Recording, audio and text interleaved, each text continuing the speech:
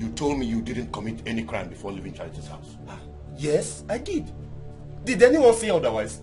No, just show me the person now. Let me teach them. Will you shut up?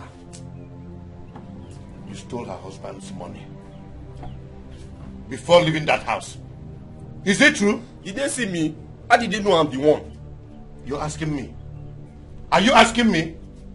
Now, where's the money? Tell me where the money is. Just because of common 10,000 naira that I didn't even steal, I took. That's why you are shouting as if you are protesting for NSAS. Papa, please, this is your beard. Respect your beard too. Will you shut up? Am I the one you're talking to like that?